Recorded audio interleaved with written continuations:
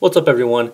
If you have any off-contract iPhones, head into your settings, general, and about, and scroll down until you find the IMEI number. Write that down so that you can contact AT&T to let them know what this number is. Once you've written that down, head to AT&T.com, or you can call them. The fastest way is to go to AT&T.com, select support, and then go to wireless. Select that, then you'll be presented with this new page, and you want to head over to the right hand side and go to the wireless support chat.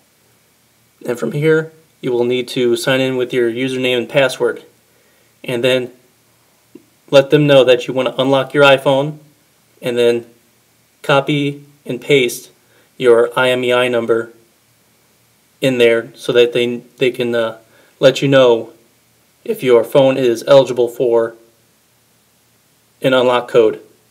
So if this helped out, hit the subscribe button above and hit the like button down below. Let me know if you were able to unlock your iPhone. So again, thanks for watching. God bless.